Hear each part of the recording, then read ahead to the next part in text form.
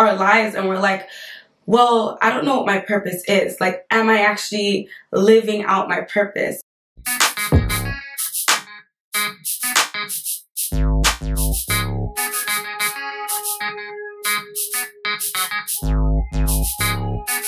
Hi guys, and welcome back to my channel. It's Princess Reni here, and I hope you're doing well. If you're new here to the channel, don't forget to go down, click the subscribe button, and also click the bell button so you're always notified whenever I post a new video. For today's video, I will be talking about I'm Christian, but I do not know my purpose. I feel like this is a topic that a lot of Christians talk about, but a lot of people in general. We always wonder, why are we here on earth? Like, what is it that we're supposed to be doing? Are we doing the right thing? Or are we just wasting time? And in constant conversation with God and also with some friends and like reading the Word of God and trying to figure out like, am I doing the right thing? Am I doing what God has called me to do? A lot of things have come to my realization. A lot of things have been revealed to me as well. And being that today is actually 1 year that one of my beloved aunts passed away. And, you know, 1 year ago, I was like an emotional wreck. It was very hard to see past that dark cloud. But I thank God that I have my family, and I thank God that I have friends that are there, that are motivating me and encouraging me and always there, praying for me most importantly. So this being a year, I'm able to look at it in the sense that like she was such a peaceful person. She, you know, loved God and she was sold out for Him, that she gave her life to God. I want to say like 5 to 7 years before she passed. And, you know, I thank God that she made that decision before she passed away. I thank God that she's made an impact on so many lives throughout her life. You know, she was so selfless that like literally there was like a story that someone told about like she would be heading home and she would give her last dollar to like whoever it is that may ask, and to the point where she would now have to ask like a family member for funds to go. But she would give her last and know that, you know, whatever else she needs is coming from somewhere. And that's the kind of faith that I want to have, like knowing and trusting that God is telling me to do something and do it selflessly without having to wonder, okay, but what's gonna happen next? Like, what about this? What about that?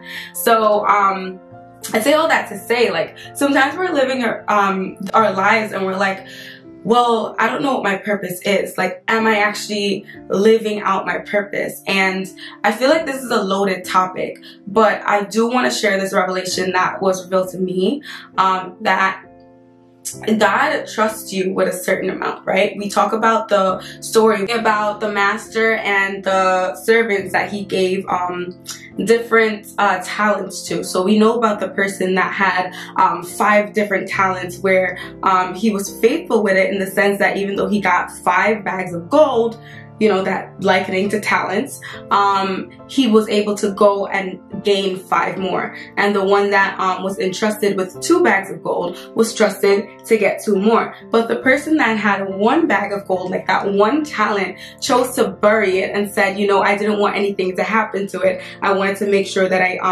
you know, still have it, right? So he said, so take the bag of gold from him and give it to the one who has 10 bags. For whoever has will be given more, and they will have an abundance. Whoever does not have, even what they have will be taken from them. And throw that worthless servant outside into the darkness, where there will be weeping and gnashing of teeth. So this is the New International Version, but the entire scripture was from Matthew 25 verse 14 to 30. And I'm just like summarizing the story because I feel like I really want to focus on that person that had the 1 talent, that like the others had so many different talents. They could have done so many things with it, but sometimes God trusts us with like this 1 thing.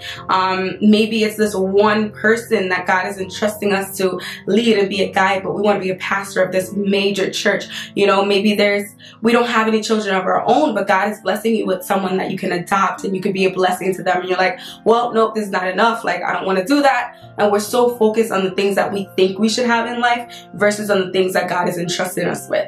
And I liken that to like my YouTube channel. Like, I'm a very small YouTube channel, but I'm grateful to have the 255 subscribers that I have, because it's not about me at the end of the day. Like, if at least one of you guys watch my video and you're like, wow, this is a blessing, wow, this is amazing, like, that's it. Like, that's, I'm doing what God has called me to do. And I was literally having this conversation with one of my friends the other day. Like, we need to stop comparing ourselves to like, oh, this person has 5, this person has 2, I only have 1. Like, it doesn't matter how much you have. It's not only, it's I have 1. What can I do? How can I make sure that I'm using my time wisely and doing exactly what God has called me to do? So I have this other aunt as well. She's very wise, and one of the major things that she told me when she was studying to be a pastor, she said, you know, that I kept running, and I kept running from God. God was telling me to do this, He was telling me to do that, and I was like, no, God, I'm not doing it. And it was to the point where she finally decided, okay, God, I'm getting a little older, you know, I'm gonna listen, I'm gonna do what you called me to do. And yeah, she was in school for about 2 months, and she found out that she was really, really sick. And that like story scared me as a young child, because I did not want to be in that position where like I was so caught up in wanting to do things that I want to do versus doing the things that God wants me to do, to the point where I ran out of time. And we often wonder, like, what is our purpose? Like, we always have this question, like, people try to like idolize this thing. Oh my gosh, this amazing purpose, this thing that God has called me to do. Like, I need to find it, I need to see what it is. But every single day that you're alive, you're walking in purpose. Every single moment that you spend with God, you're walking in purpose. Every single moment you choose to be obedient and do what God has called you to do, just like the story. The expectation wasn't that he hid that talent or hid the bag of gold that he had, but was for him to go out and to use it, make use of it, and multiply. So if God is trusting you with a person, God is trusting you with a certain amount of money, God is trusting you with a certain amount of influence, you need to make sure that you're utilizing that in a way that is going to multiply, and not just not for your gain, never for your gain, but for the glory and the honor of God. So you want to make sure that every intention that you have lines up with God's purpose, and that you're constantly focusing on that. And I'm in a season where I'm like, I need to make sure that my headspace is right, that I'm like focusing on God's purpose and exactly what He's called me to do. I'm really passionate about this, as you guys can tell, so I'm speaking so quickly, but it's very frustrating when I hear someone saying, well, I don't know what my purpose is, or like, I don't know what I'm supposed to be doing.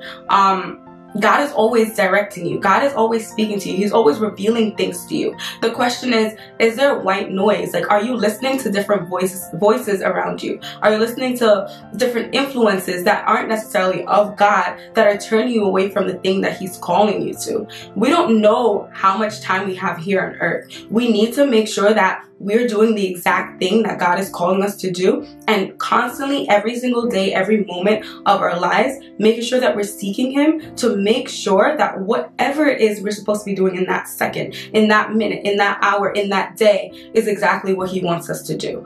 And I urge you and I encourage you to make sure that you're constantly in relationship with God and you're seeking Him. I'm reading this book called Mark the Circle Maker. I always forget the name. Ooh, Draw the Circle by Mark Batterson. There we go.